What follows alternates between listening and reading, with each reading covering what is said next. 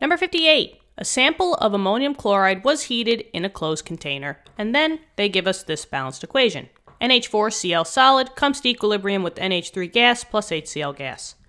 Then they say, at equilibrium, the pressure of NH3 gas was found to be 1.75 atm. What is the value of the equilibrium constant Kp for the decomposition at this temperature? Okie dokie. So, at the end of the day, the question is asking for an actual number, a value, for the equilibrium constant Kp. Now, Kp, remember, it's a generalized formula. It's this guy right here, which I'm just going to put at the bottom. Remember, it's just the pressures of the products divided by the pressures of the reactants, and they're both raised to their coefficients. Remember, the coefficients are the big numbers in the front. So, let's just rewrite this formula a little bit bigger so that we can work with it. We got NH4Cl solid, and this comes to equilibrium with NH3 gas plus HCl gas. Okay, let me just make this a little bit more centered, and now we're ready to rock and roll. So, all they basically told us was that we started with a sample of ammonium chloride, and this is ammonium chloride, right? So we started with this, and then they jump down and they say at equilibrium, the pressure of NH3 was found to be 1.75. So it seems like we know information for this one, but we don't really have any other information for these. There's a couple of ways to work through this problem. I'm just going to try to give you the most concise information to answer this problem, okay, guys? So with this, you can use your ice tables. That would kind of give you the overall, understanding of what's going on. So let's do an ice table real quick. Now, some of you might know it as a rice table, but I personally, when I was learning it, I just use ice. And what I do is I put ICE. You could put rice. R stands for the reaction, but I don't like to use rice. I just like to use ice. Okay. So now, I stands for initial. So the initial amounts that you had at the beginning. Now, first thing is, even before we even go through this, check your states. Remember, your equilibrium numbers, the E stands for equilibrium, your equilibrium values that are going to go into your Kp equation, only aqueous and gas states are allowed. Now notice here, guys, I have a solid, but then I have two gases. Is the solid allowed in this formula? Absolutely not. So do we even care about this guy? No, we don't. Get rid of the whole column. Beautiful, right? So we just made our lives much easier by not even worrying about this guy. Now we just need to find out what the ICE is for the NH3 and the HCl. Now, initial means what you started with. Now we just got to read in between the lines. They said that we had a sample of ammonium chloride. Remember, this is the ammonium chloride. That was what we had initially. We only had ammonium chloride. They didn't say a sample of ammonium chloride, ammonia, and hydrochloric acid, right?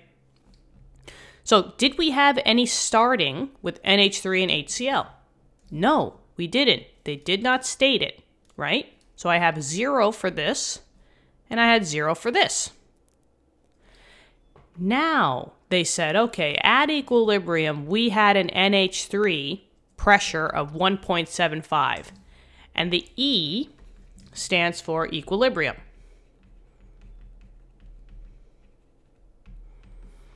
So I know at equilibrium, at this line right here, and maybe I'll draw this as like a little slot, right? At equilibrium, I know that I had 1.75 atm. Now, when I do my ICE table, I don't like to write units because it gets very confusing. So I just know that only pressure unit that's allowed in here is atm. So if they did give it to me like 1.75 torr, I would have to first convert it into ATM, and then I can use this table. But since they gave me ATMs, I'm good to go. Now, C stands for change. The change in which you went from your initial concentration to your equilibrium concentration. How did I go from a 0 to a 1.75? Well, I had to have increased, right? It's jumping up, so I had to plus by how much? Maybe I'll do this in a different color. Plus by 1.75. And 0 plus 1.75 is 1.75. And if this is increasing, and this is a product, the HCl has to also increase as well. But now by how much? Is it going to be 1.75? This comes from looking at the coefficients. Now for the NH3, there was no coefficient here, so that means that I had one of them, right? And then for the HCl, I didn't have a coefficient, so that was also one of them. And look, the coefficients are the same, so it's a 1-to-1 ratio. So if this was 1.75, this also would have been 1.75. I just do this for you guys because, you know, maybe you'll see a 2, you know, and the ratios won't be the same. Then these numbers will not be the same. So if you have the same coefficient and the ratios are the same, you will add the same amount or get rid of the same amount. And now 0 plus 1.75 is 1.75.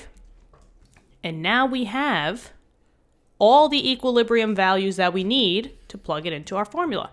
So this was the hardest part, just getting my equilibrium values, because this now gets plugged into our formula. Let's make the specific formula for Kp. Products over reactants, right? Products divided by reactants.